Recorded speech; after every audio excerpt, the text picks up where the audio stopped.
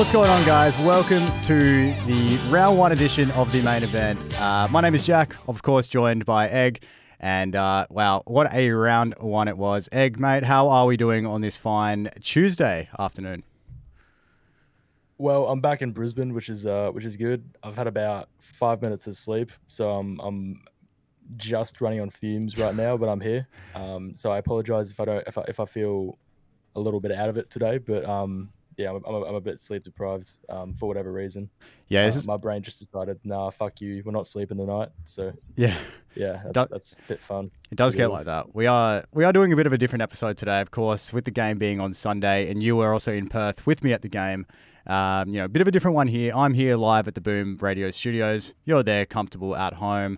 A bit of a different setup this week, but of course, we will be back to the usual programming probably on Sunday. I imagine we'll probably do the bye episode on Sunday. We'll figure that part out later. But yeah, guys, a lot to unwrap today. Of course, we had the match against Fremantle over the weekend on Sunday, and we're going to talk all that and more. But first, before we do get started, I do want to go through some fan feedback that we do receive on our Spotify and all that sort of stuff. So again, go leave us a bit of feedback on our Spotify episodes and even a review on Apple Podcasts. And of course, I will read it out on every show. Now, this one here is a bit interesting. This is from Waffair, I think his name is. Hard to sort of pronounce that one, so my apologies, mate. But he gave us the feedback.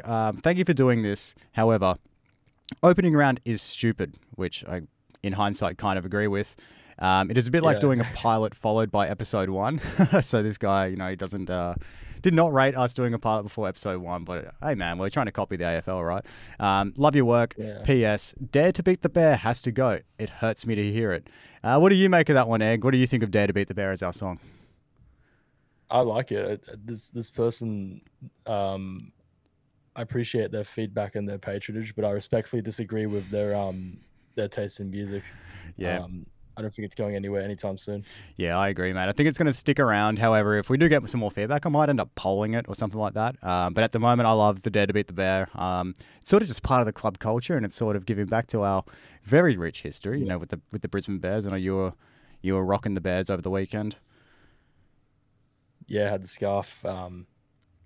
Bit out of position in Perth. I was thinking of maybe my Fitzroy scarf instead, because it makes sense. Fitzroy played their last game in Perth before the merger, so there's a bit of history there. But yeah, I thought I'll just back myself in with the Bears.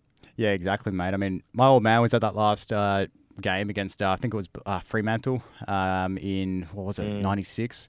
Back down at Subiaco Oval, I believe it was. I can't even remember where the last game was. It might have been at the Wacker, but I doubt that. Yeah, and he's got all these old photos that he took at the game of the banner and just all this sort of shit, man. It's actually so cool. I have to send you some of those photos and maybe even share them onto our page, man.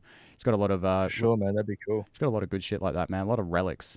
But anyway, let's dive into this Fremantle game. There's a lot to get through in this one, man. Obviously a tough loss. We go down 10 goals, 10 behind 70 to Fremantle's 14-9-93.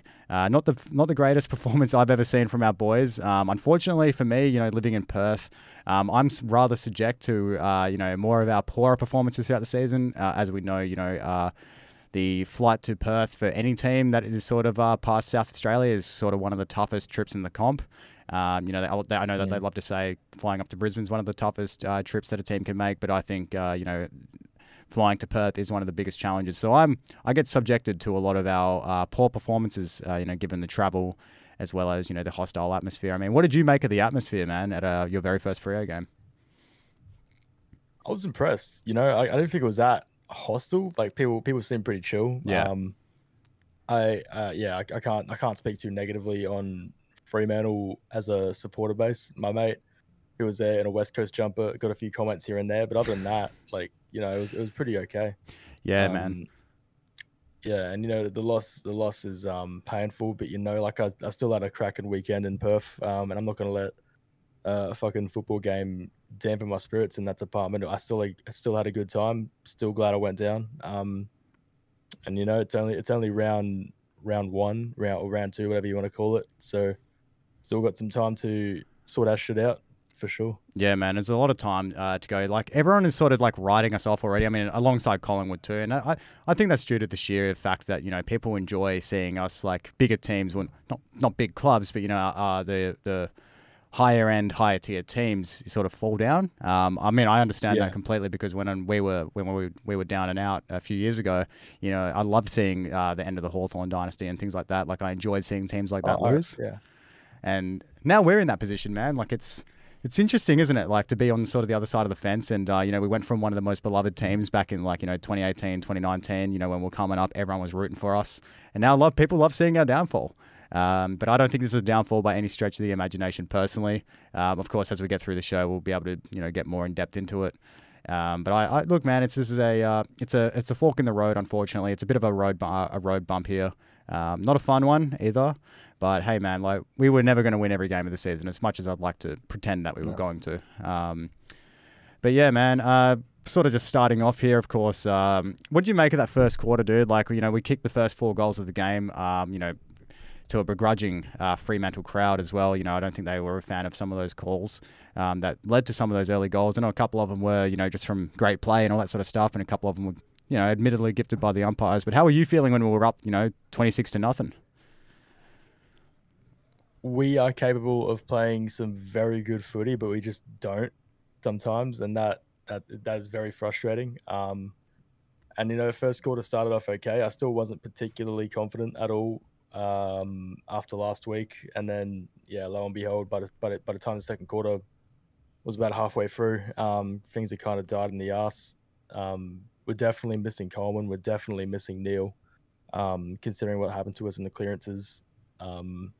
We looked flat-footed at certain points in the game. We seemed to have a mental breakdown, like Zach Bailey giving up his high contact free kick immediately after receiving his own free kick, like, just for no reason. Like, that's just stupid, man. Like, that stuff like that changes momentum of a football game, and then after that, like, we didn't really like get on top and get ourselves back in the game. We almost managed to come back in the fourth quarter. Like, we kicked a few goals, and things were starting to turn, and then we just missed 2 easy set shots, and then from there, like, it was done. And man, very frustrating, very out of character, and we desperately need a week off to reset and to really figure out where we're going as a footy club, like the direction we're taking, like the mental steps we're taking to like get ourselves up for games, because it's just not really there right now. Yeah, like, I would have never expected that I would actually be looking forward to a round 2 bye, of all things. It's come at a very, very necessary time for us, I'm feeling. It's sort of just one of those things where it's like, look, I feel like every team sort of needs that reset at some stage of the season. Sometimes it's sooner rather than later. And in this case, to be honest with you, like, at first I was like, before the season started, I wasn't too keen on this round 2 bye, because I was like, oh, like, we're going to be up and about, we're going to be all good, and then that bye is going to kill our momentum. But man, it's the complete opposite story. Like, we don't really have any momentum to begin with. We've had 2 really, really, like, tough losses, like tough pills to swallow. Granted, I think Carlton hurt me way more than losing this game did, to be honest with you, which I'll explain for reasons why later. But it's just like, I guess just the way it's sort of going down this season. We're not the same Brisbane Lions from last year at this point in the season, and I guess the bye, I'm hoping does us a bit of good. It gives Lachie Neale, that time to recover without having to, get pushed into a game. Because I imagine if we had a game this weekend, Fags would be doing everything imaginable to make sure Lachie Neale will be playing that game, given that we got, just pummeled in the clearances. I mean, the stats sheet says the 41 clearances to 34, which actually isn't not that much, especially considering we didn't have Lachie Neale. We still don't have Will Ashcroft. Our midfield was, it was lackluster compared to what Fremantle is. And Fremantle genuinely has a very good midfield. You got Brayshaw, Sarong, Luke Jackson, and obviously Sean Darcy when he comes back in. But that's a really, I feel like I'm forgetting someone there, but a really good midfield, man. And I think, all things considered, that I didn't realize how close the clearances actually was, but that was where the game was won for Fremantle, man, because a lot of their goals came straight out of the middle, just straight out of that centre bounce back into their forward 50. and a lot of stuff like that, dude. So it's we are missing Lachie Neale dearly, and man, don't get me started on Kitty Coleman, man. Kitty Coleman would have been absolutely electric on Sunday had he been there down back. They would have got a lot of action down there, and not to mention, man, my fantasy team's suffering as a result of Kitty going out because he was an elite midfielder I drafted, and I've had to take him out, unfortunately. But yeah, maybe we could do a whole thing about fantasy soon, but no one wants to hear about my fantasy team.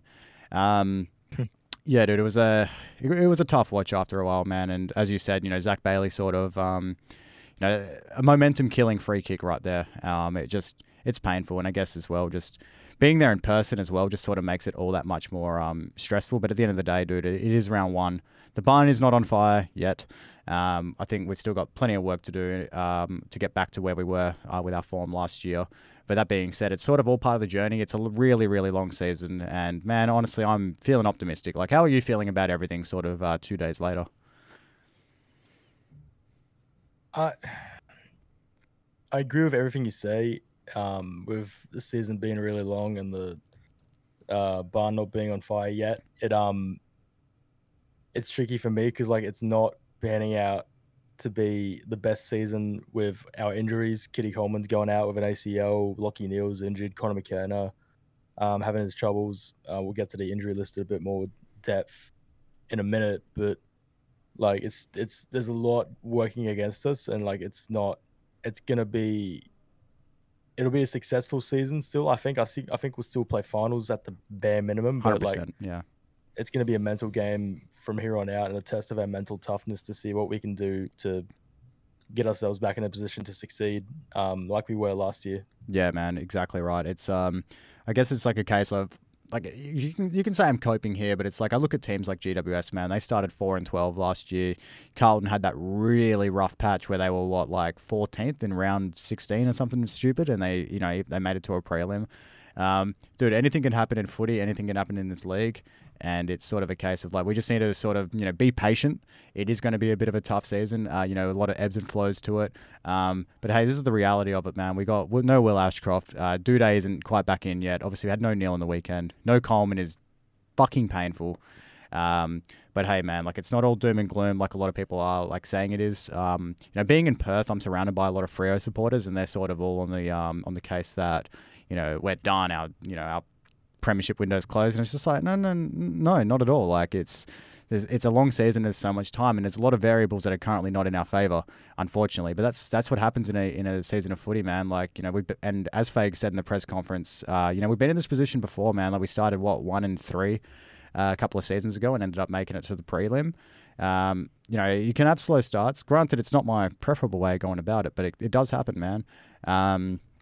But yeah, I guess just sort of losing in the fashion we have has been rather concerning. There was a stat that has come out. Hasn't even come out. Like you could sort of just see it from looking at the last 2 games we've played. But we've had 8+ goals scored on us consecutively in now 2 games in a row. So obviously 8 goals straight against us, which is a massive, massive concern. And that just sort of shows the importance of Kitty Coleman, man. We're gonna really miss him this year, man. That's another tough pill for us to swallow, unfortunately. Mm-hmm. Yeah, for sure, man. I don't know really what they do to cover him at this point. It's a tricky one. I don't envy the selectors at all. Nah, footy club, not at all. It's no small feat at all. No, it's a tough job, man. And like out of our defenders, dude, like who do you really think steps up in Kitty's place? Because look, the plus side of the coin here, if I'm going to be optimistic, is this gives someone in our backline the opportunity to really step up and potentially become their own, just into their own sort of potential. Do you have any idea on who that could be? Maybe Duday when he comes back in, but again, like that depends on how what his form is coming back from his ACL. Yeah, I know they're trying to get him to come back for the Collingwood game, but I don't know, man. It's fucking tough. Like you don't replace Coleman. No. Yeah. Coleman is a one of one, unfortunately. Well, fortunately for us when he's healthy, but unfortunately with him out and will be out for the rest of the season, it's a really tough one to sort of replace. I don't think, personally for me, I just don't think we're going to be able to replace him. I think it's going to be sort of a team effort down back. Of course, you got Harris Andrews, Big Chief, the brick wall down there alongside his right-hand man, Jack Payne, for when Jack comes back into the squad. But until then, man, it's just, I think the rest of the backmen, they're going to have to, like, just team up and sort of, fill that hole that Kitty is going to replace, because he had such a massive role in our backline, and it's actually, like, it's not until really recently that we've been able to sort of see this from Kitty. I don't want to ramble on about Kitty too much. I'm just missing him a lot. And I just hope his recovery goes all good, man, because this is, it's sad stuff, and we just dearly missed him on the weekend, and it's not the last time we're going to be, missing him this season. But I do, I do want to give my flowers real quick now. So in this game, while we did suffer a loss, dude, we actually got to see one of the all-time performances by Fremantle docker, Caleb Sarong, dude. Like, have you had a chance to look at his stats? Like, it's insane. I've seen some crazy stuff, coming out of the game, and just how fucking lucky does it against us, man. Typical, like 46 disposals, dude. Like, I've never seen Caleb Sarong play like that in my life, and it's just, he's an absolute animal, mate. He's a animal, and I wish him all the best, and good on you, Freo, for keeping him around, and just having him, man. I'm jealous as fuck, especially right now. But at the end of the day, man, we still got Lockie Neal, man. Lockie fucking Neal. So, dude. Bit of a tough game, man. Tough game. There's a lot to sort of, break down. I don't even know where to start here, man. Like, so, obviously we're up in the first quarter, 26-0, kicked the first 4 straight. I was feeling pretty confident at that point. But I also knew in the back of my mind as well that we can, drop that at any stage. We did it the week before against Carlton, which was much, much worse. But, to get up like that as well, and to actually see Freo respond the way they do, that's pretty impressive by them. And if I'm one of their fans, I'd be pretty proud, because, usually, historically, over the past few years, if Fremantle, gets a lead on them like that, usually they break down and sort of just can't get back to there. But the fact is, they've turned it all around, against a really quality club. Like, I don't want to, hype us up too much and, use those words about our team, but it's the truth, man. We are one of the, the top shelf clubs of the comp right now, and for Freo to sort of turn around and be like, no, fuck that, we're not dealing with that. We're here to play. Despite being 26 points down in the first quarter, that's pretty impressive by them. I'm not sold on them yet. I do definitely think there's a lot of work for them to do, and I don't like to say this either, but I do truly believe we sort of lost to ourselves in this instance. I'll give credit where credit is due, but a big part in us losing was just, there's a lot of variables just not in our favour, just both behind the scenes and a bit on field. Like, I don't know if there's like some attitude problems going on there. How are you sort of making, what do you make of Freo after that first game? Do you think this could be a one-hit wonder, or do you think they actually might be carrying their 2022 form into 2024? I think they're definitely carrying their form from 2022, especially after that, especially after putting up those numbers that they put up on us. In terms of like a mental problem, I think there's definitely like an attitude problem for sure. I think Lockie Neal's comments after the Carlton game were perfect. That's exactly what we need. I wish we'd see more of that from Harris and from Fagan. I know that's not how they roll necessarily, and I know that's part of how they've gotten us to where they've gotten us. But at the same time, like, you got to put your foot down and like call a spade, Yeah, absolutely, mate. It's you just got to say it how it is, man. And that's just with the sort of, like, Fags has got to be straight shooters with these guys. They've come up all together, from their draft days. We are carrying a lot of players that we did draft, and one club players so far, and they know what it's like to be fucking finishing 16th. They know what it's like to be getting smacked by 130 points, and it is very. I totally understand if there is an attitude problem in there, just given the not that I accept it, but given the rise that this team has had, and consistently good, reasonably good success as well in that period. I totally understand if it's sort of getting to a point where they're just sort of not taking teams too seriously. Like, I know when we lost to Port by 56 points last year, Dane Zorko went on to Mitch Robinson's podcast last year and basically said that the team was, smelling their own shit a little bit. And I just don't want that to become a really bad habit. I know we sort of see our team at some points, get complacent on the field, especially when we've got big leads. And it could all be a case like that, man. And it's up to Fags to really just pull everyone in line. It's up to Harris as well to pull everyone in line, Lockie as well, and just say, hey, man, like, yeah, we're a great team, but that doesn't mean it's a fucking cakewalk to a premiership at all. We've seen lots of great teams fall. A lot of great teams not even make the finals, and I just hope that we're not one of them, and I really hope we can make it back to the promised land at the end of September. But right now, after that game, super deflating stuff, and it really makes it hard to sort of, have a lot of faith in my team. But at the end of the day, I'm still going to have faith, man, because I'm loyal. I think I'm having a fire drill. Can you hear that? I can't. No. What the Yeah. fuck? I think, yeah, the fire alarm's going off. Give me a second. I went to pause all this and see what's going on. Sorry about that, guys. If there was a bit of an interruption there in the recording, I just got called out for a fire drill, as you could hear me say at the end of that first little part there. But we were just wrapping up the Fremantle game there anyway. So I think we will move on to our injury list because we've had a bit of news. And thank you, of course, Egg, for waiting around for all that. That was a bit how you going, but hey, man, we ball. All good, man. We thugging it out. Bro. So a bit of unfortunate news came out of this game as well. So, Fremantle aren't the ones wearing all the wounds from Sunday's game, of course.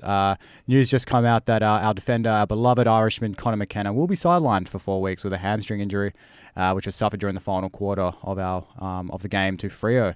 So, mate, this sucks. What do you make of losing Conor McKenna this early in the season, man? I think he's been pretty important to us over the past year since he's been at the club. And, just another sort of kick to the balls here. It's definitely concerning with McKenna. It's definitely heartbreaking. Luckily, he is coming back. He's not like another fucking Coleman. Yeah. I think maybe give him another week just to be safe because we do have Tom Duday coming back in about a week or two for Collingwood. So that should keep things good for a little bit until he comes back. And Darcy Gardner was out as well for a few weeks with a potential PCL, which sucks. I feel for him. I'm not as concerned with him because we do have Jack Payne, who's right there, ready to go. He just got dropped for form, which is a shame. But like, he's probably the best course. He's probably the best option coming out of the Fremantle game. I don't care if he's out for form or whatever. Like, we need to bring him back in for God's sake. Yeah.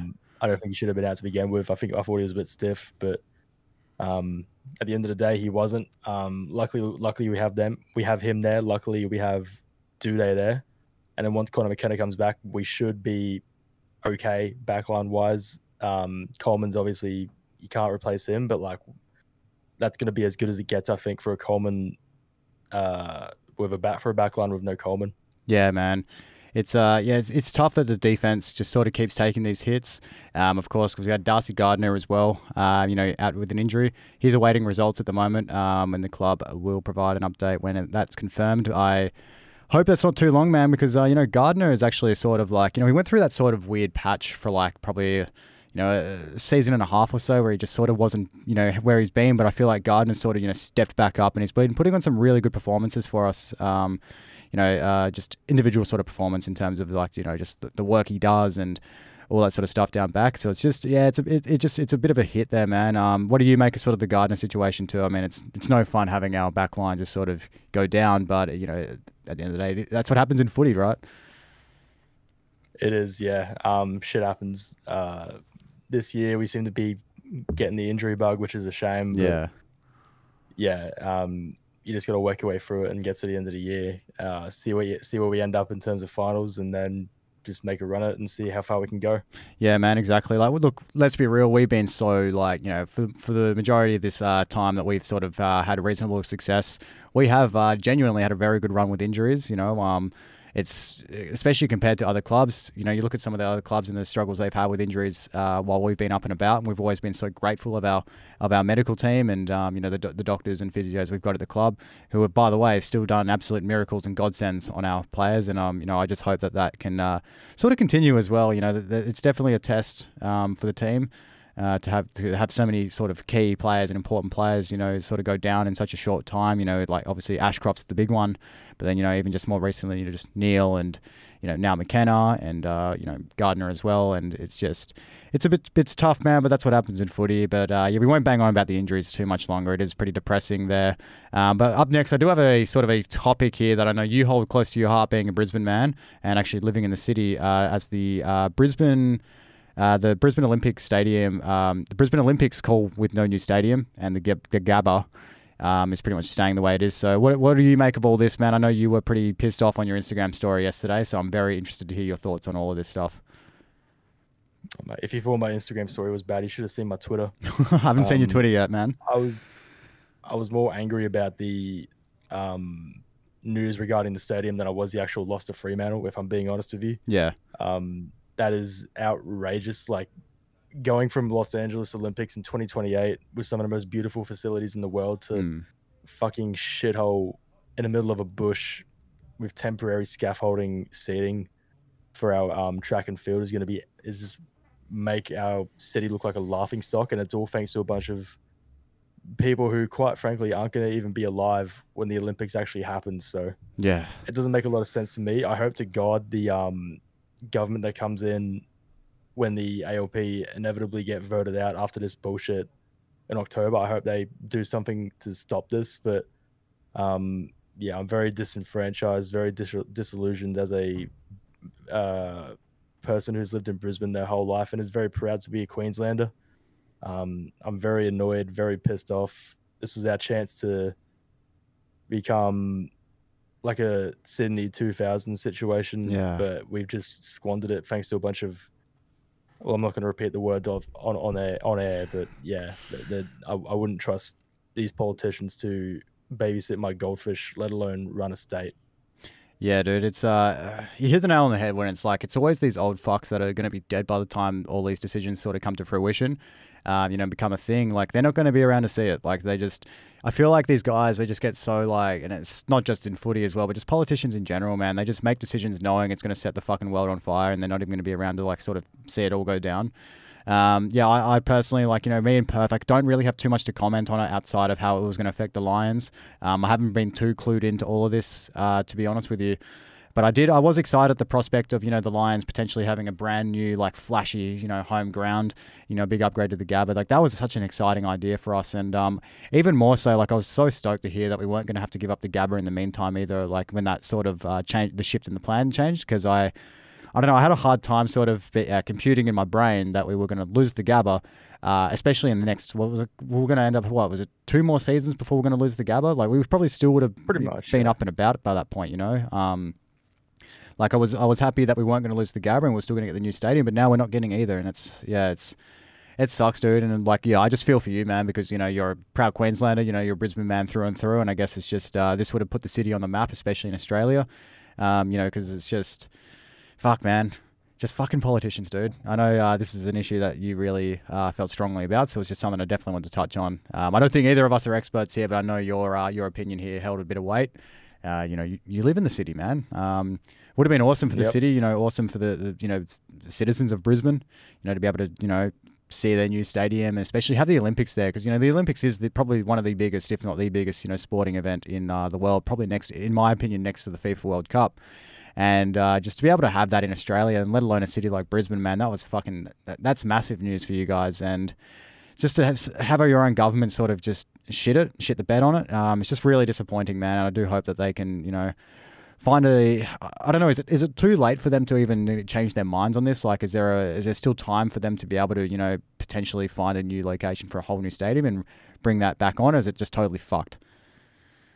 I think we're just about to run out of time. There's still just enough time to like fix this, but like I don't know if there's going to be enough time to like actually like fuck off this current government and get a new government, and whether or not they actually want to do anything themselves is another story to begin with. But yeah, I don't know. I think we're just about to run out of time before this kind of dies in the ass. Yeah, it's super disappointing, man. Like, it's just to think that they're going to have the opening and closing ceremony at a square stadium is kind of weird. It's always at a track and field, sort of, an oval stadium. That's how it's always been, in most countries. And it's just, I don't know. To be honest, it's not even just like typical. It's just typical Australia managing to fuck something like this up. Really disappointing stuff, man. I do hope that they can figure this out, because, like, not just having the Olympics in Brisbane, but a whole new flashy home for our boys, a great like, facilities and all that sort of stuff. I mean, I can't comment too much more because I've never been at the Gabba, but I'm sure you can fucking, vouch for, how some of the facilities may feel. Like, comparing, say, Optus to the Gabba, is there sort of a big contrast in sort of the quality there, or is it not too much different? Absolutely, yeah. Optus clears it by a country fucking mile. Like, it's not even close. Yeah, it's gonna feel weird. It's gonna feel weird going back to the Gabba after a game at Optus. Yeah, for sure. Yeah, I imagine that it's going to be a bit weird. We'll definitely touch on that once we get to our next home game and do the review on that one. I'm definitely keen to sort of hear your comparisons there. It's very interesting, especially I've never been to the Gabba. I've just heard, it's very run down and all that sort of stuff, which is disappointing, man, because that's my club's home ground, man. Like that's my team right there. That's my home ground. And I would love to see it sort of, just get the refresher that it needs. And I thought the stadium would have been the answer, man. Like imagine Brisbane Olympic Stadium, man, like the home of the Brisbane Lions. Like that would have been fucking wicked, but it is what it is, bro. We're not politicians, so there's not much we can really do except, give our opinion on it. And really disappointing stuff there. But getting back to the footy, man, the bye. Now we play the bye this weekend, and I still think we'll find a way to lose that. But hey, how do you normally spend your bye round? Like, do you watch other teams? What do you do for your bye round, man?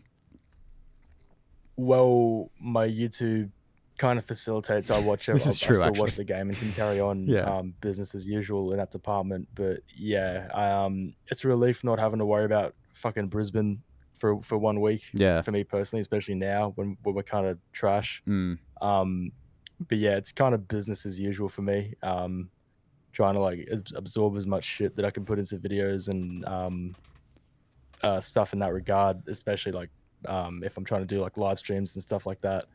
I'm pretty much business as usual, man. Yeah, nice. Sure. Yeah, good. It is nice to be able to watch the footy without like knowing either the stress of our game coming up or the depression or whatever of the game the night before. I mean, look at me talking like this. I'm assuming here we're going to be depressed, but that's not the case at all, man. We've had some great times, the past few years. So maybe I shouldn't use that word, but we don't have the pressure of having to watch our team play that weekend. So I do see the do see the appeal in the bye round, especially for us right at this very moment in this part of the season where we're not doing so great. But on the plus side of it, that is a opportunity for our club to really just put some work in this week, get those injuries to particularly Lockie Neal sorted, test Uday out, and see from there. Like, do you like having bye as part of the season? I mean, I sure do. I've sort of explained that in my just in my answer there. Do you enjoy having the bye? I do, yeah, definitely. It's weird having it in round 2, but I think in this case it definitely benefits us. Again with our form and injuries and stuff like that. But I do enjoy buys during the year. It's less workload for me because there's less games to cover. Yeah. And yeah, it can help, especially when it's some shit like a all team buy or something like that. Like it's definitely like good to have a week off in that department. Yeah, man, it's very good to have the week off there. I used to, when I was younger, I was very much against the sort of the buy because it's just back as a kid, man, I didn't really understand it when they first introduced. I think we've had these buys going for a fair few years now, probably over a decade at this point. I'd have to go back and do my research.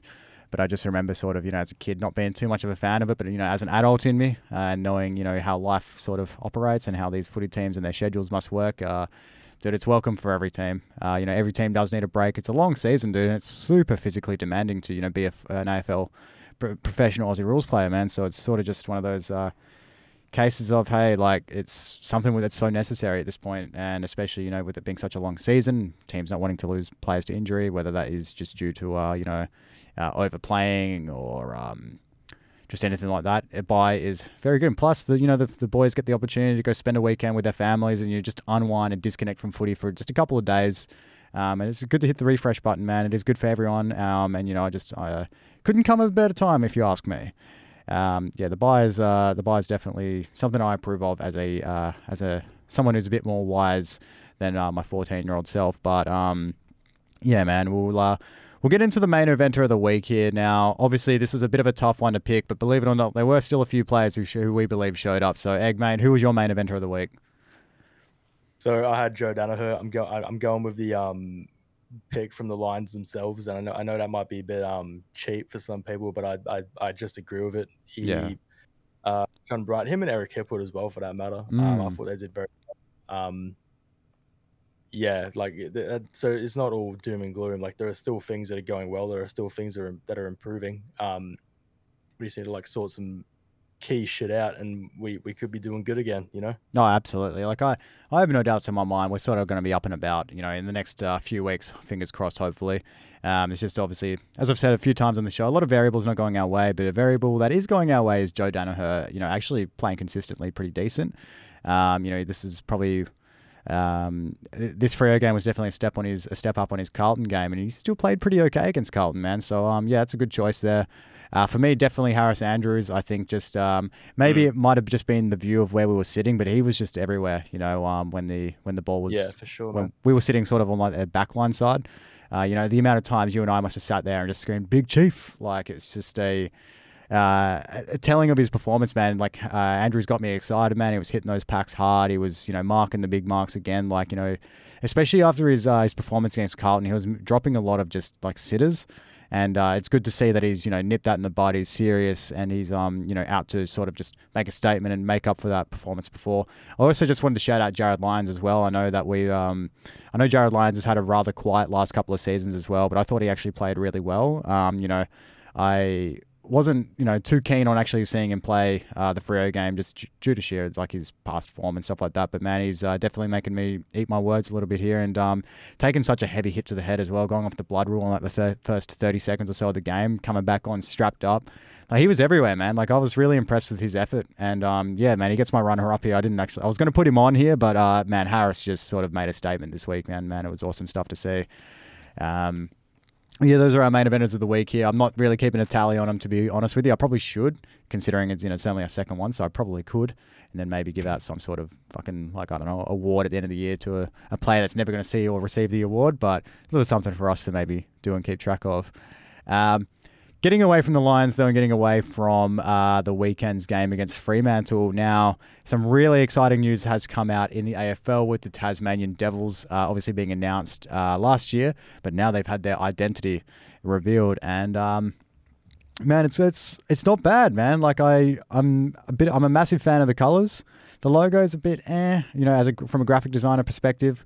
It's not the worst logo on the AFL by any stretch of the imagination, but it's just I think they could have done a bit more, or at least something a little bit different. The jumper is the thing I have the real problem with, but I'd love to hear your thoughts on the Tassie Devils and their big reveal yesterday.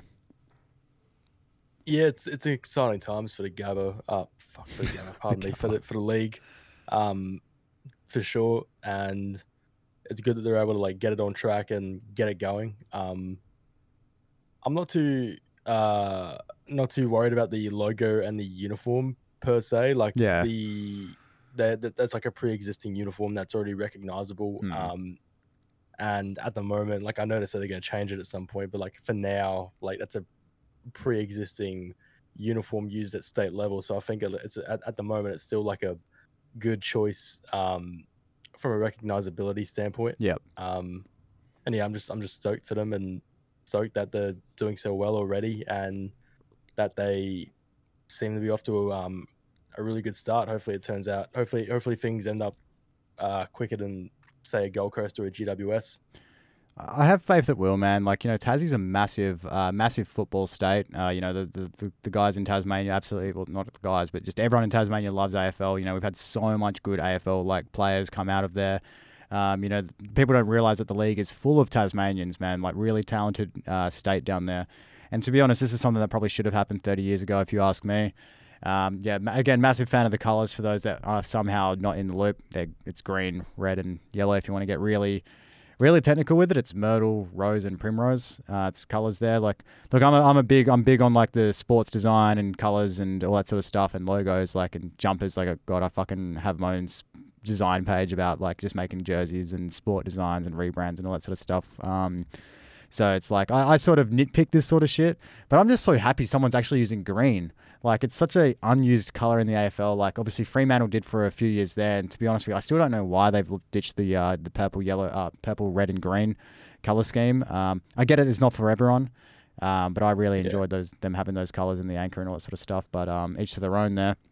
I'm just sort of happy, someone's using this green, and it's a pretty clean green too. Yeah, as you said, really happy that they're sort of, they're really successful so far by the look of them. And fuck me, 80K members so far. That's more than us. That's more than a lot of teams in the comp, which is fucking insane to think about, especially for a team that has not played a game yet. Are you going to buy a foundation membership?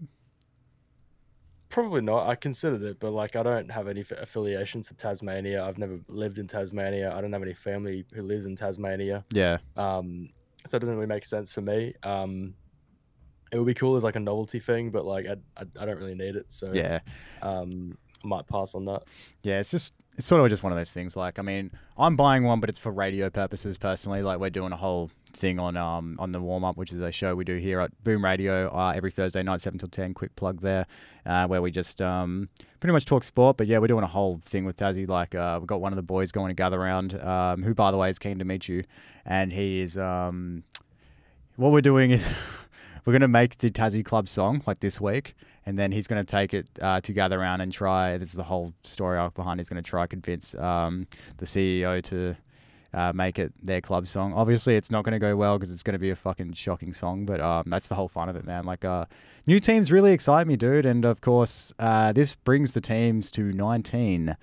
Which means we probably need a 20th team, unfortunately. I don't really like the idea of us having 20 teams in the comp. If you ask me, let's keep it simple. I would love for us to split.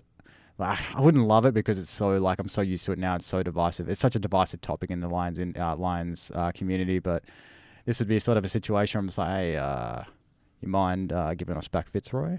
Be me being a Fitzroy man. That's what my selfish self wants, but yeah, we're staring down the barrel of the potential of a 20th team just for the sake of evening it out. So I guess the question I've got for you is, where would you have this 20th team?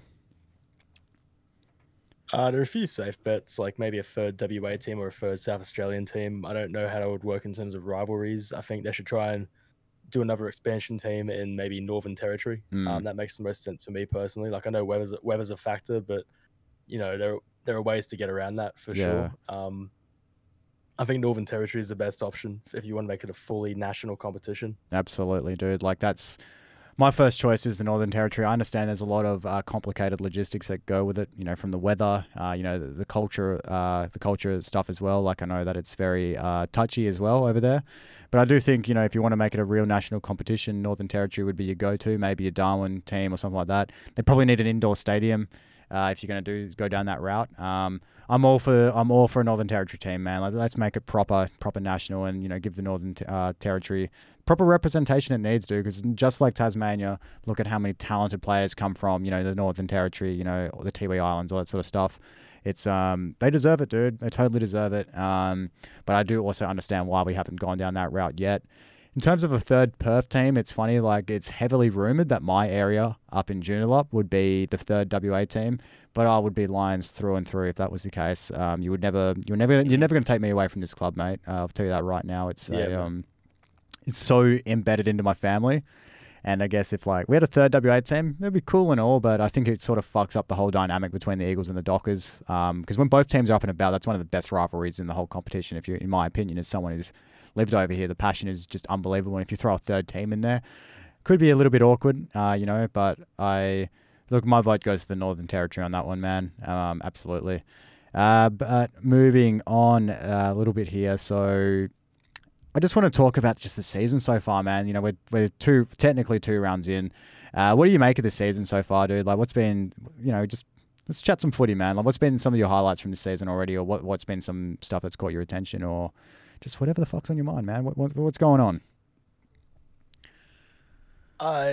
It's been a really weird start to the season. I think I'd like to see us get back to like a standard round 1 next year.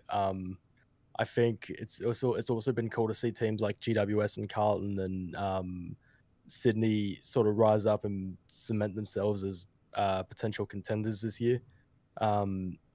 And teams like Gold Coast as well. It's a really even competition. Like, it's going to be really hard to win a game in this league this year. And I'm not saying Brisbane's going to go winless, obviously, but like, it's going to be fucking hard, and it's up to us to rise to that and to respond as a footy club. And yeah, like it's been weird. I think by round 4, when Gather Round comes and goes, it'll be back to normal pretty much. But yeah, it's been strange, but still, I'm glad footy's back, definitely. Yeah, man, I love footy being back. It's sort of just like, it was one of the bigger things I was thinking of on Sunday when we were at the game. It was just like, Yes, we are getting our asses kicked in. You know, we're getting our shit kicked in here, but at the same time, fuck, it was just good to be back at the footy, man. I know you've already been to a game this season, but for me, it was my first time being back at the footy since August. And yeah, it's just a really, really fun time. Obviously, you know, being able to spend it with you and your mates, but also just, yeah, just the atmosphere of it. Like I mentioned, Freo show up and show out, man. Like the crowd was pretty loud, you know. I was complaining a lot about how they just sort of, it's ball on every tackle or it's fucking a boo every 5 seconds. But it's just that's all part of it, man. That's what I love about being at the footy is just the atmosphere of it, and I've really fucking missed it, man. And even just watching it on TV on a Friday, Saturday night, having a multi, all that sort of stuff. Talking footy with the boys, I've fucking missed it a lot. Like. I had one of my mates here at TAFE, who's the one that sort of jumped on you on the call about like fucking half an hour ago when we had the fire drill.